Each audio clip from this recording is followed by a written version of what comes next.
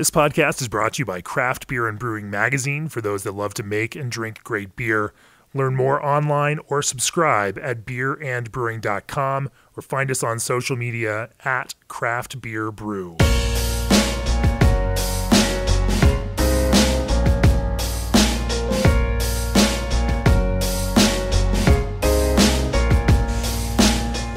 Welcome to the Craft Beer and Brewing Podcast. I am your host, co-founder and editorial director of Craft Beer and Brewing Magazine, Jamie Bogner. My guest on the podcast this week has had an interesting week for himself. Lee Cleghorn from Outer Range Brewery. I reached out to Lee, and then shortly after that, maybe an hour later, they post up on social media that they're doing a major recall on a whole bunch of canned beers and dumping a whole bunch of tanks of beer thanks to a cross-contamination with some saison yeast that contain diastaticus, which is, of course, a normal thing for some of their beers and not a normal thing for their IPAs. It's been a tough week. Lee, welcome to the podcast. I know you're short on sleep and have been brewing like a madman after cleaning like a madman this week. How are things going? They're going great. Thanks so much for coming up the hill and talking to us. And like you said, I know you reached out to me right before we did the social media post, so didn't intend for this conversation to be all about diastaticus, and so I just appreciate you coming up and talking to us about our beer. Well, it's a timely conversation. We're going to talk about that. We're going to talk about your approach to progressive IPAs and your approach to saisons, where that diastaticus-based saison yeast is an appropriate expression. But before we get started, as the brewing industry's premier choice for glycol chilling, G&D Chillers has set the standard on quality, service, and dedication to their customers' craft. G&D is committed to cold, whether you operate a brew pub or large-scale production brewery. Contact G&D Chillers today at 1-800-555-0973 or reach out online at gdchillers.com. Mention this podcast and receive up to $1,000 worth of glycol with the purchase of any new G&D chiller.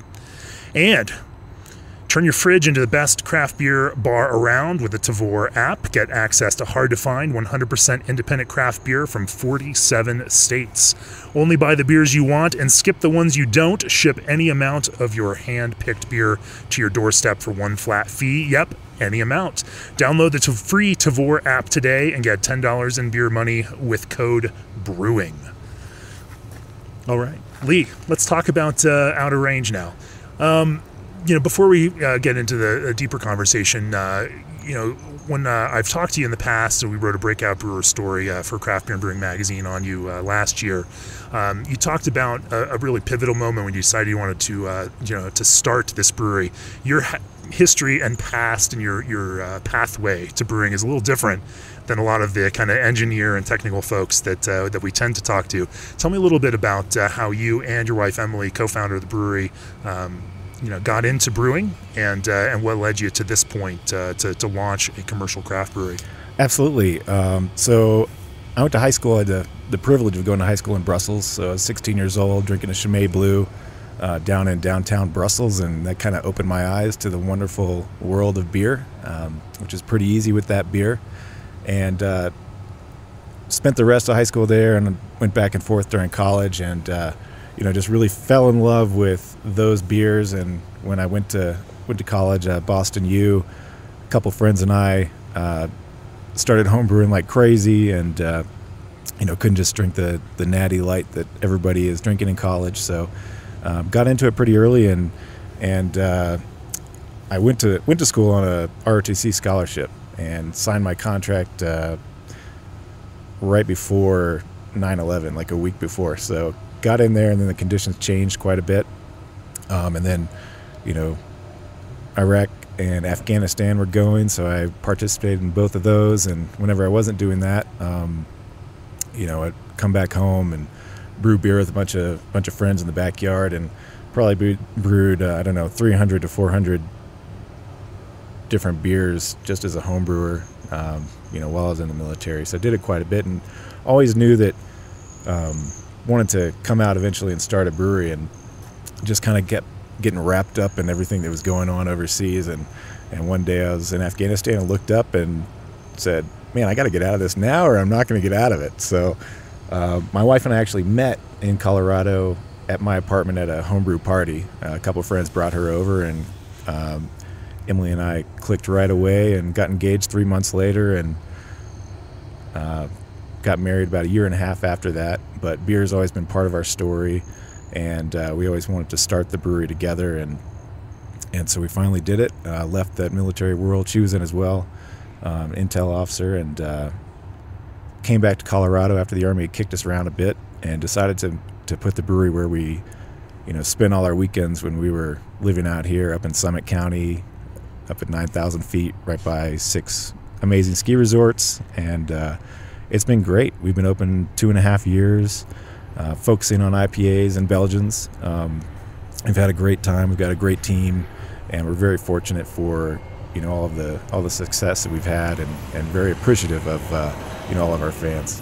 We're sitting out on your patio to escape the brewery noise inside, and so there's some environmental stuff, but it is a beautiful scene here, surrounded by mountains up here in Frisco, Colorado. Tell me a little bit. Now your pathway to get here from military was actually, I thought, an interesting one, where some folks jump right into the business. You all actually did some grad school turns in order to build a skill set that you thought you needed then to get into this business side. We did, yeah. We went to grad school, and same time as that, I studied entrepreneurship essentially, and learned all the things about running a business that I didn't know from being in the military. I think I had a strong background in leadership, but obviously not anything beyond that related to financials or marketing or anything. And Emily focused on marketing, and then I went to the American Brewers Guild during that time as well, and interned at a brewery, and then interned at a little brewery up there, right? A small brewery. And then ended up other half brewing in Brooklyn, right? Yeah. Which was a great opportunity. Sure. It was a fun time. It was really before all the chaos started with where they went. Those guys have been, amazing. Right. And here we are today. So what made you focus on IPAs and then, of course, Belgian and saison styles? My first love is Belgians and saisons, and so that was an obvious thing. And actually, we really weren't going to brew IPAs, and I almost didn't drink IPAs for probably 10 years when I kind of went through that amber IPA phase or period before it came to what IPAs are now, and just drinking all the IPAs on the East Coast. They were so amazing.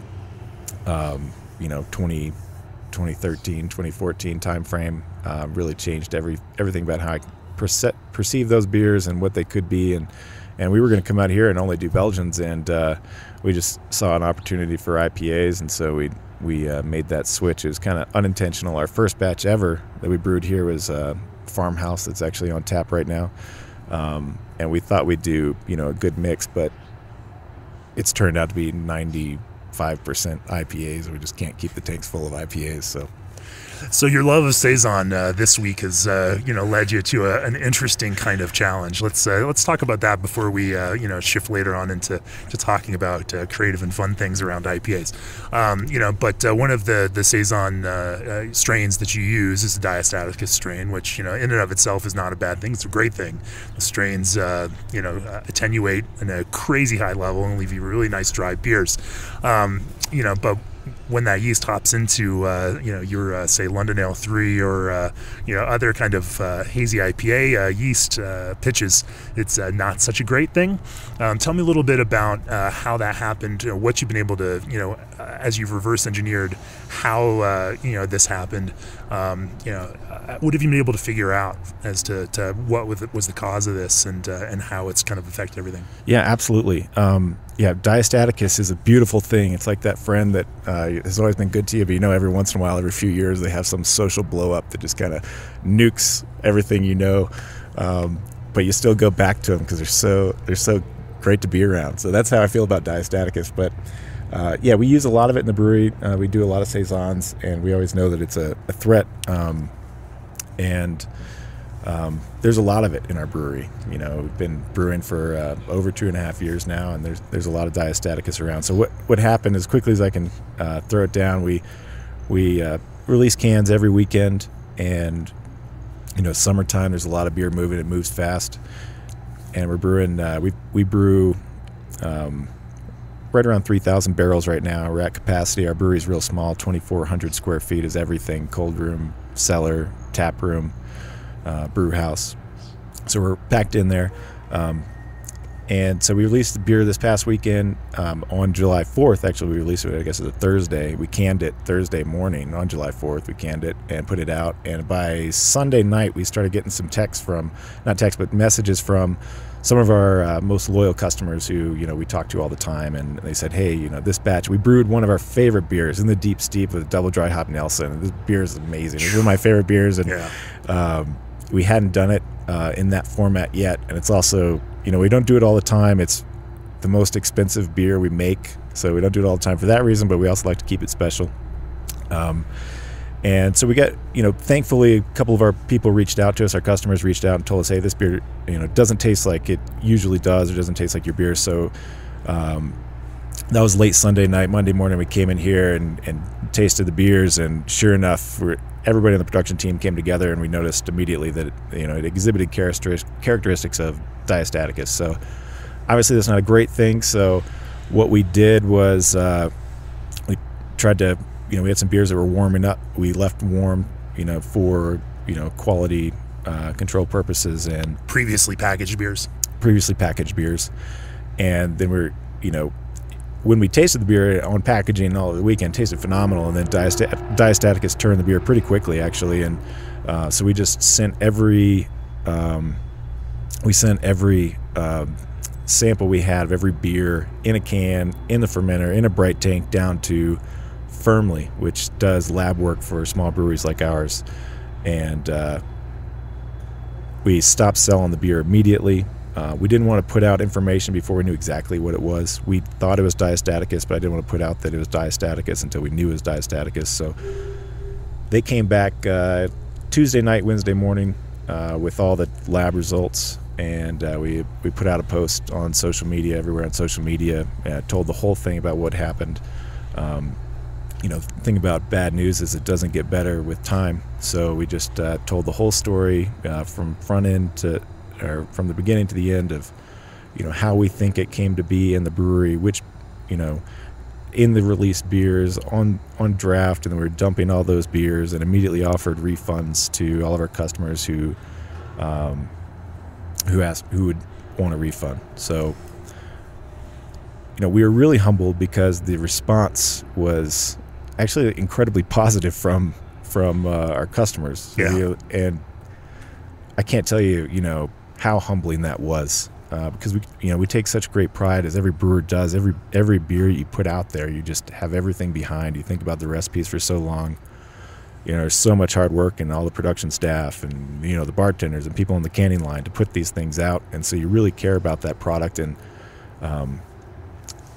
when the brewer's worst nightmare, what keeps people awake at night is if something bad is happening in the tank, or a customer has your beer and has a bad experience. And when that happens, it's the whole world turns upside down as a brewer. You really care about at the end of the day, all you care about is giving your customers a great experience. I like to think that our customers, we have transactions with them, but we don't have a transactional relationship. That's not what this is about. We've got like a social contract. We have a trust relationship. They come in here, sacrifice their time and their money for our beer, and we love them and they love our beer, and our whole job is to make sure that they have a great experience, because people's lives are pretty short and they've got scarce resources, and they walk through the door to spend money on our beer. That's a humbling experience. For sure. Now, it can be hard from a technical standpoint to explain what something like diastaticus, which is really just a diastaticus strain of a saison yeast, and that kind of cross-contamination can mean.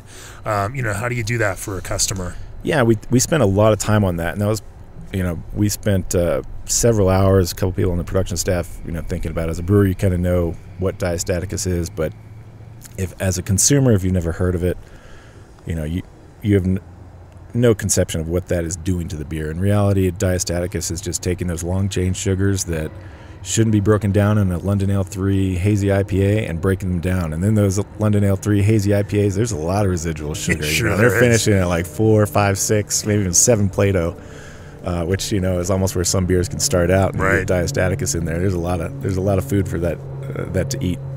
And then it immediately kills the hop aroma, overcarbonates the beer, and turns it into kind of a weird saison flavor. So we, put that information out there as best we could on social media. Tell people it's still safe. It's still safe to drink. It just, right. Kills the experience. Let's talk a little bit about some of your technical approach to number one, reverse figuring out where the problems might happen. But before we do that, balancing barley and hops is your expertise, and food grade lubricants is the expertise of Clarion Lubricants. The team at Clarion knows when it comes to making great beer, you're the expert, and when it comes to supplying food grade lubricants backed by service oriented professionals, they're the experts. Clarion will work with you to create an efficient lubrication program that helps protect your brewery.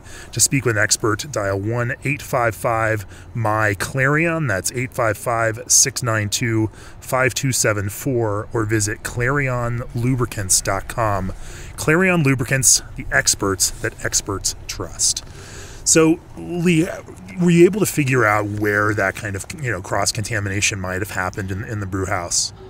So we don't know for sure. I don't think we'll ever know exactly for sure the initial contamination, but we, have a pretty good idea. And so what we think happened is we had initial contamination in one fermenter, and I'll come back to how we think that happened. But then we harvested yeast from that because it, sensory, it didn't exhibit any characteristics, of course, of the diastaticus. So harvested yeast from that and put that in a lot of other fermenters. So, for those that, may not be as familiar with this, small amounts of diastaticus, may not exhibit that flavor as you're harvesting from a tank because it's so overpopulated with London Ale 3 or whatever yeast you might be using for your hazy IPA. But it is quickly able to outcompete when it's fed again, and so can certainly grow. And over time, as that kind of expands, it can outcompete that London Ale 3 and overtake it. So it's natural that you wouldn't have sensed it in that kind of environment, but then it may have exhibited itself more seriously in future iterations. Exactly, and we've been deep diving hard on diastaticus the past few days, and from everything we've seen is just the very minuscule amount that is entirely undetectable sensory wise for a long time. Just over time will reproduce and then eventually take over the beer. So what we think happened was that I spoke to Danny at Firmly, and they've been fantastic because the benefit of working with them is that they see these problems all the time, whereas hopefully we see it once. They've seen a bunch of these situations, and they said, as far as introduction of diastaticus into the initial fermenter, they see that a lot of times through dry hopping. We have tons of dry hopping in our brewery, and we have tons of diastaticus in our brewery. Sure. So we think, that is probably where it initially came from. In the fermenter that the diastaticus originally reared its head has never had a Belgian in it. Huh. So it's not just a CIP clean in place kind of protocol that didn't do its job. It really is some other way that it happened. That's what we think. And so, that's interesting that he said that. And he said a lot of candida is introduced, which is a fungus that can get into beer through dry hopping, but it's something that never really is visible in the end product. But the fact that we have a lot of that diastaticus in the brewery, I think that's where it initially came from, and then was repitched the yeast, in this case London Ale 3, into a bunch of other beers. As far as the dialing back and looking where this can happen, brewers talk about hot side, which is everything on the brew house that is hot, and contamination at that point is not really an issue because everything is at pasteurization temperature. And then the cold side, which is after it goes through the heat exchanger, cools down, goes into the cellar, and when you're at that cooler temperatures of room temperature or below, then that's when you open yourself up to possibilities. And that's why CIP process is super important. And we didn't think it was coming from our heat exchanger, which is often a big place in breweries for contamination. We do 2 full CIP cycles in between brews, just because we know that can be a problem. And we also had knocked out other beers that use different yeast in between different beers that we brewed that ended up having diastaticus in it that turned out clean, that we got lab tested. So we've got a stout that we lab tested for everything that we're releasing today, actually, and that's totally clean. And another IPA that had a fresh pitch from BSI, London Ale 3, that is totally fine. So So by triangulating that way and looking at the beers that didn't carry that on, you were able to identify that happened in the yeast pitch. And that's what we think happened. And, you know, statistically, we can't rule out another possibility. Yeah. But you know, we just sit here and spend all our time at night laying awake pondering where it came from, and that's what we think so far. Tell me a little bit about the cleanup process. You know, now trying to make sure that all of those tanks and then all the other gear, and then the general brew house. I mean, you have to be then, you know, looking forward to how you institute new practices. If it's in the air and just in your general environment, how does that affect the way that you now dry hop in the future? But first, like, you know, tell me about that cleanup process of trying to make sure that anything that touched that isn't going to do the same thing in the future. Yeah, exactly. So the first thing we did actually was call our local water treatment plant, because we're in a small town, and told them we're going to dump 3,000 gallons of beer down the drain. Because that's pretty significant for 3,000 gallons. And actually, it ended up being a little bit more than that. It's probably about 4,000 down the drain. So, but we gave them the heads up. They've been 100 plus barrels of beer off of a small brewery. That's no small amount of work. It is not small for us anyway. But you know, the good thing is that we were able to identify it in lab testing. So we lost probably $40,000 of ingredients. And our lost revenue could have been well north of $100,000, but we were able to identify the loss pretty early or the contamination pretty early with Firmly, and getting feedback from our customers, which was great. And so we were able to dump those tanks and do our cleaning process. And guys from Proximity Malt drove a pallet of malt up here in the back of a pickup truck just so we could get things going on time, and refilling everything. Now we've been brewing for 48 hours straight pretty much. Oof. But for the cleaning process, you know, we are, you know, doing massive full CIP on everything, you know, 2 or 3 times. We're looking at every gasket. If there's, you know, we're replacing every gasket. We've ordered all new hoses for the brewery, and our hoses were already pretty new, but just as a possibility. We looked at we did look at one of the hoses that we were using for repitching. We inspected all the hoses, and there was a cut in one of the hoses we were using to repitch the yeast. So we think that might have been a possibility, but we think it's right around that system. Of course, we can't prove that, but that's what we think. And so, you know, we did a couple down days and broke apart the whole brewery, which, you know, is a good thing to do anyway. And, you know, going forward, we are testing every beer before it's packaged, and we'll keep doing that. Does it change the way you do, like, general you know, cleaning of the brewery? And have you thought about new standard operating procedures around you know, just that, you know, trying to knock down however much might be floating around in the air? We have, and, you know, chemical suppliers, we use a lot of Loeffler. They've been fantastic about, you know, looking at you know, foaming cleansers you can spray all over the brewery and try to kill everything. We have looked, you know, we've got a lot of our brewer friends have you know, texted me and talked about their experiences, because once you come out with this, every brewer is like, oh yeah, that happened to us a year ago. And you're like, oh yeah, I remember that. Well, one of the things we're doing is just doing, in addition to our CIP procedures, we are doing a hot rinse at 180 degrees for several minutes, because, and the thought process behind that is that if there is a surface that is somehow tucked away behind something that the chemicals can't get to, the radiant heat will pasteurize that specific part of, you know, a hose or a fermenter or whatever it is. So in addition to kind of chemical CIP, you're also using heat in addition to that? Yes.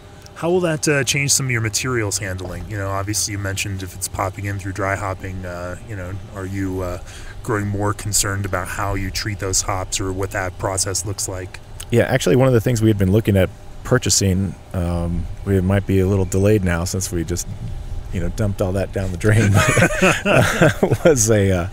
was essentially hop cannon, just to make things easier, to get the hops into the tank without our guys having to get up on ladders and you know, be a little bit. Our reasoning was it would be easier for our staff and a little bit safer, but now we look at it also from a sanitation perspective, that you're eliminating, the ambient.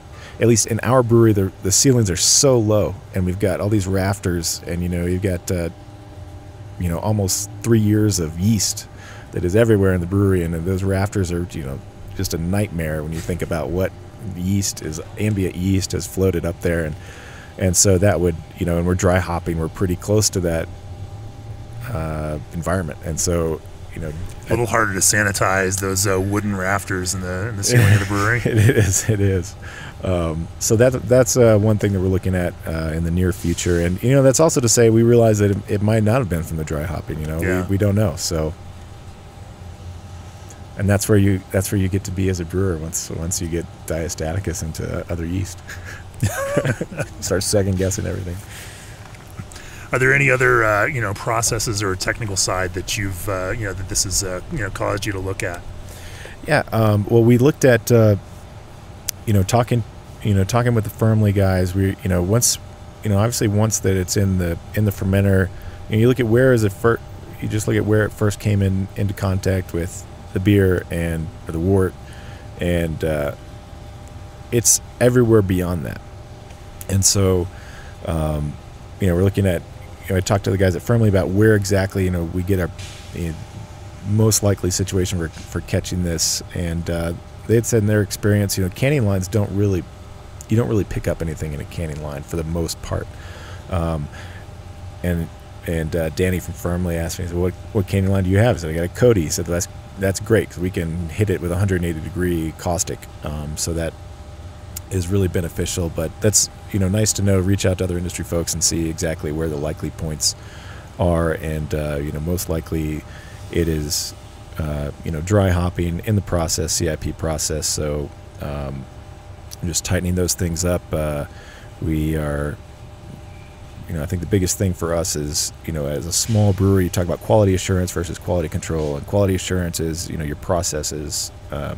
It's how you're cleaning things, and we've gone almost 3 years with nothing happening essentially, and then this happened. So you're like, well, what have we been changing? And we have changed some things recently. So in the past 6 to 8 months, we're looking at maybe going back to the original way we have been doing those. But brewery our size, with our limited space, our capacity to really have quality control, which is just on the the product side, is really controlling what products you're putting out there through lab testing. So far has really been limited to sensory things. We're using some fast orange to try to identify things that are going to sour a beer, but having the capability to reach out to a full lab and full lab service through company. There are lots of them that are out there, but we're going to use Firmly in Denver, is fantastic. That's a great, gives us great peace of mind that every single beer we're going to put out is gone through a full lab process. Yeah. So 4,000 gallons of beer or thereabouts, represents a pretty, significant 5% of a yearly production for a brewery that's brewing about 3,000 barrels a year. That's almost 2 weeks of production in the middle of a prime summer beer season. Talk to me a little bit about some of the challenges just from a business standpoint of making sure you have beer to sell, and and catching back up to speed with production and what your various accounts as well as your tap room expect from that. Yeah, absolutely. First, I'll say I got a great insurance guy. He came by the day after. I just want to notify him we've got this issue. He was in the brewery, and some guy texted me and said, "Hey, there's a guy, Todd, here." I said, "I don't know who Todd is," because I didn't expect him to come at all. But my insurance guy, Todd Borth, has been amazing, and so that was, gave us some peace of mind that he's been, just all over us to get information and ask how he can help at all. And so are you insured for this kind of thing? I am insured for product loss. Oh. But, for us, it's also, when you make an insurance claim, your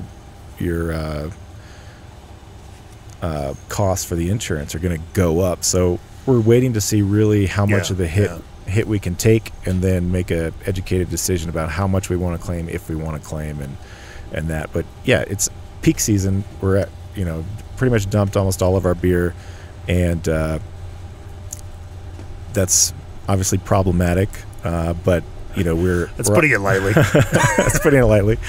I've dealt with bigger issues in my life, so this is okay. We can manage this. The biggest thing is that, this problem didn't harm anyone, didn't harm customers.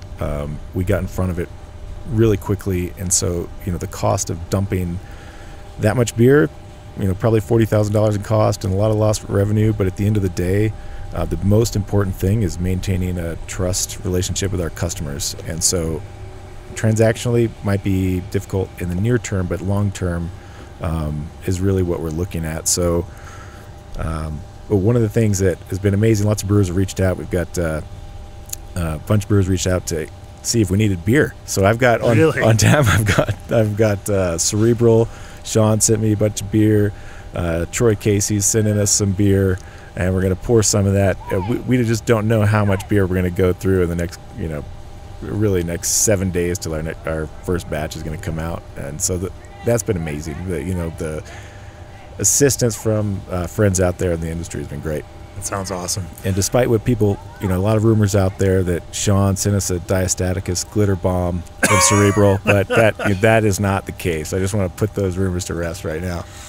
I wouldn't put it past for Troy to sabotage you in some way, right? That's right. After he steals all your secrets. Yeah. Let's pivot a little bit and talk about more fun and creative things, and talk a little bit about some of your approach to designing hazy and soft and yeast-forward IPAs. You mentioned being inspired by some of these East Coast IPAs in the 2013-2014 time frame. Talk to me a little bit about how you've taken some of that inspiration and formulated beers that taste like Outer Range, because you do make beers in a similar style, but having said that, your beers have a particular character that becomes your character and then that carries across some of these beers. How do you develop, and how have you developed a unique approach that tastes like Outer Range to these styles of beer? Yeah, so I mean, we look at it from, I think, a couple things actually. We take from Belgian beers. We try to have a ester profile in our New England IPAs, and we think that different ways of trying to force that and selecting yeast that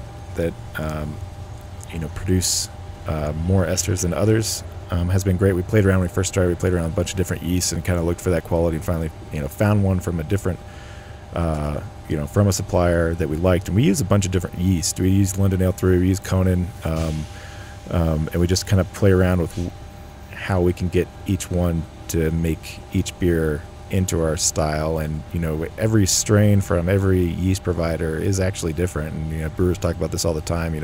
Conan from one yeast provider is really totally different than another, so you've got to go through that and figure out which ones you like and then start selecting from there.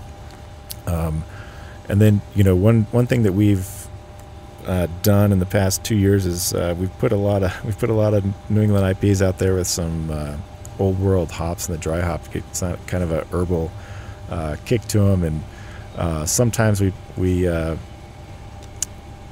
run with that quite a bit as far as proportion, but most of the time it's not too much. Just probably 5 to 10% of the dry hopping will give that. You don't want to really go more than that, but. That's an interesting point that was on my list of things to talk to you about. We're in a lucky position down in Fort Collins. We're about 2 hours away from you, but you have, your trucks come down and deliver to the Tap and Handle bar right next to us, and oftentimes you'll pop next door and drop off a couple of cans so we can try the new stuff that you release. It's truly a gift. Thank you all for your support of us and sharing your beer with us. We appreciate it. But as a result, we've gotten to try a lot of the beers that you make, and I was really drawn to one, and I can't remember. It started with a B, but it was dry hopped in part with noble hops. And I thought it was such a fascinating approach to use these hops with such a familiar flavor that almost created that kind of touchstone for hops that I'm familiar with, but within other beers. And they worked really intriguingly well in the scope of this kind of New England-style IPA. Talk to me a little bit about how you approach that kind of blend of old school and new school hops. Yeah, I mean, that idea came really from looking at the esters and, loving the characteristics of the hazy IPA that were being thrown that weren't necessarily from Citra Mosaic, Galaxy, Nelson. And, those are phenomenal. And, of course, best beers out there. But I really loved started to taste this almost herbal note just from the yeast. And so thought about trying to accentuate that a little bit. And, some noble hops work well and some don't. We haven't done one with saws, and I'm not going to do one with saws. Yeah. but Golding has been really great to use. Hallertau, straight up German Hallertau Mittelfrüh in very small quantities we've liked. What kind of quantities? You say very small. What's very small? Very small. I mean, we usually are, we're putting, like everybody between 6 to 11 barrels or pounds of hops in a barrel of the IPA, and we're not going to put more than 10% of noble hops in there. Okay. And we haven't pushed it, so maybe it'll work, but I don't want to put out a smash Hallertau Mittelfrüh double dry hop beer. I don't think it's going to work. Yeah. What you say about, Citra Mosaic, Citra Galaxy, those are obviously standard you say classic, it's like, it's been classic for 3 or 4 years now. It's so strange that we, can refer to, with craft beer moving as fast as it is, that now seems, like a classic kind of thing. But how much drive for diversity do you see among your customers? I know that's something that the brewers want to explore, that doing the same thing over and over and over again isn't as interesting to you from a creative perspective. But not only that, consumers are always looking for something new and interesting. How do they respond to those kinds of things? Because then there's also, those certain characters like, for example, Sabro, where there are a number of customers that may not like the character that adds to a beer. How do you balance that kind of need for innovation and creating new experiences for your customers with that kind of standard and need for consistency, so that your customers generally going to like what you do? Yeah, that's a good question. We have brewed over 200 different recipes, and no matter what, when we put in the steep up on the draft, it usually moves fastest. And that's Citra? That's all Citra. It was like the 4th beer we brewed or something like that. And we didn't want to have a flagship, but it just kind of became that. So we have it around most of the time. It's one of my favorites, as you know. So sorry. It's also an expensive beer to make. So they're like, man, our flagship is like one of our most expensive IPAs. It doesn't really make sense. But I guess it does, because people can taste it. People can taste the quality in the malt and the hops. And so that's how that comes about. But for the, how do you get customers to, what is their relationship like with the experimentation in their selection of a product? It's very high. They all love drinking new beers. We're just like our customers. I've got friends that ship me beer, from all over the place, and I'm so excited to try it and drink new beers. And our customers are the exact same way. And so I don't think there's any difference in opinion between, how we look at it and how our customers look at it. We are not marketing to people who really aren't die-hard craft beer people. We don't make those beers. We make beers for people that are, have palates like ours, that really like intense flavors. Still like well-balanced beer, and we do that with some of the Belgians. But for the most part, we see just an increasing thirst for new beers from customers, even though they'll come back to in the deep steep, or when we don't make a beer for a while, I hear about it. I'll be in the tap room and customers say, "You got to make this beer again." I'm like, "Okay, and I'll make it again if I hear it a bunch of times." So what is that process as you're, say, evaluating hops and trying to, create something new? What does your creative process look like in that? First I'll say, we're really fortunate to have some really good hop contracts. We've got a couple going now, and that's been a world of difference, not having to, buy anything on Lupulin Exchange, which is a great place to get hops. And, I just get, you know, just to have the assurance of where your hops came from and how they're stored is fantastic.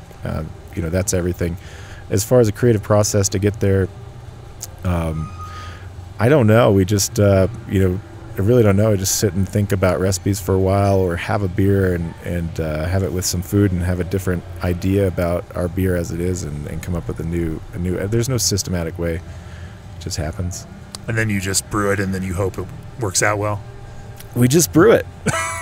We just brew it. Now, you make it sound so simple, Lee. Yeah. Well, I think at this point, you know, we brewed so many beers and brewed so many batches. You know, we started out with a pilot system. When we started out, it was a 15-barrel system. We had a 30-barrel fermenter, 2 15-barrel fermenters, and then a 1-barrel pilot system with 7 1-barrel fermenters. And that was terrible, because we were just brewing all the time for a little amount of beer, because we actually needed the volume. But that was great because we could experiment a lot. And I think through that initial period of just experimenting and brewing tons of beer, you know, at high frequency, helped a lot in just understanding how our system created flavors, and now we can pretty much just understand how they're going to come to be. Sometimes it's a surprise, but for the most part, you know, we come at a beer from a certain perspective, and it usually works out, you know, for the most part. Yeah, yeah. So you mentioned ester profile earlier, and getting a certain type of ester profile out of that. How would you describe that ester profile? And you know, what are some of the, you know, in terms of what temperature and pitch rates? You know, what do you tend to use in order to get that kind of ester production? We use temperature and pitch rates primarily. You know, people talk about increased production of esters. You can dial back oxygenation, increase the temperature, or you're just looking to kind of stress the yeast a little bit to throw off more esters, and you can do it through those different ways. And there's definitely thresholds. You know, you can't ferment Conan at 90 degrees and hope for great esters. It's not going to work out. So every yeast and yeast strain you get from different providers is kind of different. You have to mess around with that, but they provide tons of information, and recommended ranges, and sometimes we push them a little bit higher than they recommend. But just through dialing in those processes, I think that's worked for us. And it's my perception there's a lot of ester profile in our beers, and maybe other people don't think that, but everybody's got a different palate, and that's fine. How do you tell the difference, or how can you maybe I should back up and say oftentimes the impact of esters can be also confused, especially by consumers, with the impact of those hops. How do you taste the difference between those contributions? Well, I think it's got to be said that the hops are throwing out the vast majority. Yeah, the hops are just totally dominating the beers, and but you can't brew these beers with a lot of other yeasts. So obviously we don't want like huge banana characteristics to overpower dank mosaic blueberry. So that that's not what we're looking for. But I think first and foremost it's hops, and I think the esters really just kind of play a background note to it all, which is really nice.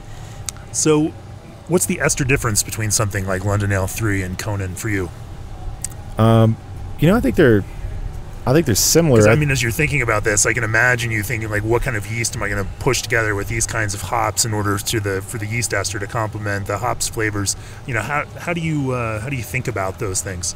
Well, I'll say we do more London Ale 3 than Conan, and so we are just kind of familiar with that more. But I could get a lot more banana off of Conan than I do London Ale 3, and maybe that's just me. Your threshold for that is pretty low in a lot of cases, or pretty high in a lot of cases. So, we like the tropical notes coming off of London Ale 3, and Conan's got it too. I just say, we're not as good at working with Conan as we are London Ale 3.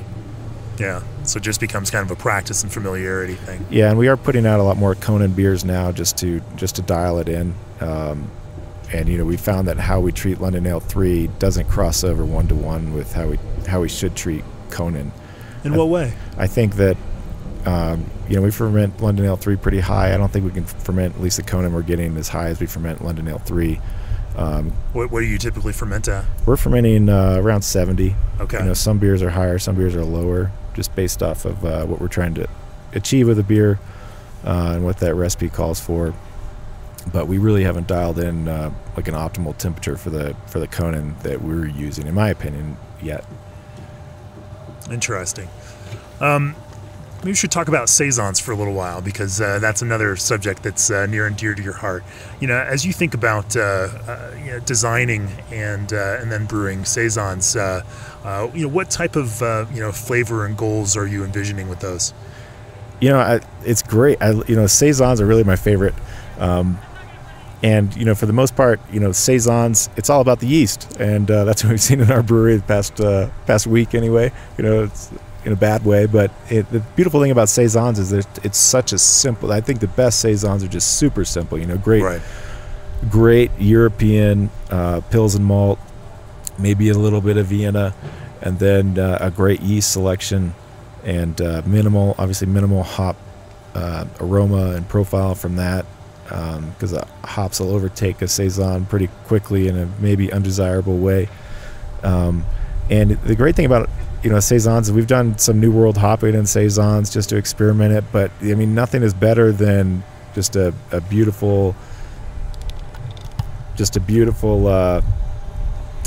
classic saison recipe, and you can get the really dry, crisp saisons like we do with a variant of 3711, which originated supposedly from Brasserie Thierry. Yeah. In France, which I got to go to one time. Pretty great place. But then you can throw off a couple other, and that'll leave a beautiful, dry, effervescent beer because of the diastaticus. But you can get a non-diastaticus strain and still get a great mouthfeel using some wheat malt, and we'll use unmalted wheat to get really raw wheat flavor in there and great mouthfeel. What kind of percentages of wheat do you use in those? In those, pretty small, 10%. I think unmalted wheat is really as high as we've gone, and we like that. We still want the vast majority of the malt flavor to be the continental European Pilsen-based malt. Yeah. Talk to me a little bit about dry hopping saisons. I know that's having had some of your cans of these lately, you've gotten into a kind of old school meets new school approach with pushing some small amounts of dry hops into your saisons, which again kind of create a more modern approach to some of these kind of classic beers. Yeah, we had this. We were just talking to other brewers about dry hopping temperatures, and so we kind of had this idea. Well, we ferment saisons, 85 degrees. You can't do that with a lot of these IPA yeasts. And so we thought, well, let's just do an experiment and start dry hopping saisons at really high temperatures with,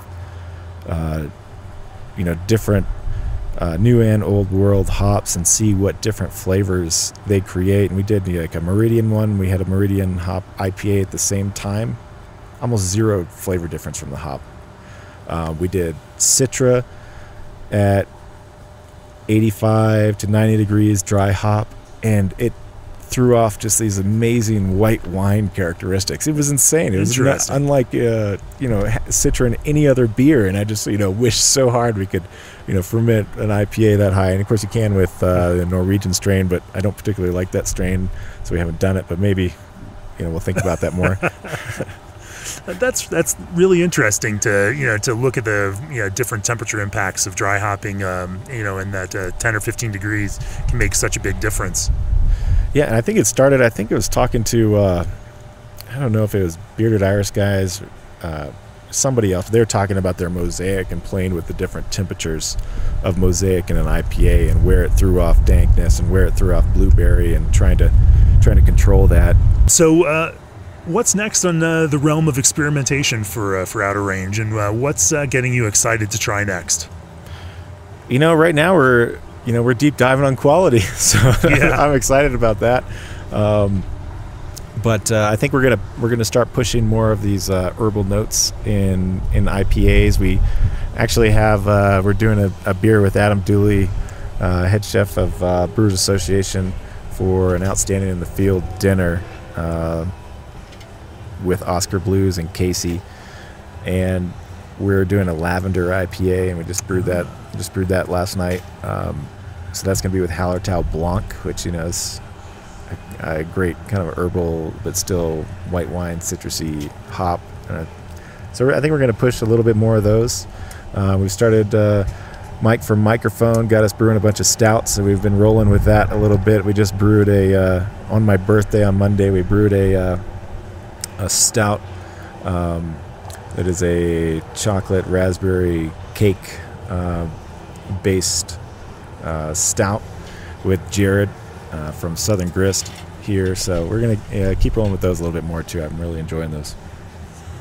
Nice. Well, Lee, thanks for joining us on the podcast today. I know this is a tough week for you as you are brewing nonstop to catch back up after a few days down and cleaning and working through this whole process. We appreciate you taking an hour out of your day to come talk with me. Well, thanks so much, Jamie. Cool. If people want to learn more about Outer Range, where do they find you? We're in Frisco. First, come to the tap room. We're a tap room focused brewery, but we're online. Instagram, Outer Range Brewing Co. And you guys have thrown some great articles about us, so you can Google that too. Or just go to beerandbrewing.com and search for them. You don't need to Google for that kind of stuff. So you just look at your subscription of craft beer and brewing that you have. There you go. You can search it on the digital app, which gives you access to all the back issues. Shameless plug. Thanks to this episode's sponsors. G&D Chiller is the brewing industry's premier choice for glycol chilling. Turn your fridge into the best craft beer bar around with the Tavor app. And Clarion Lubricants will work with you to create an efficient lubrication program. Lee Cleghorn, Outer Range Brewery. Thanks for joining me on the podcast. Thanks, Jamie. Cheers.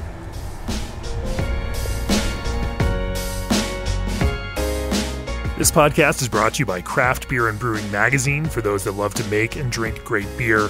Learn more online or subscribe at beerandbrewing.com or find us on social media at Craft Beer Brew.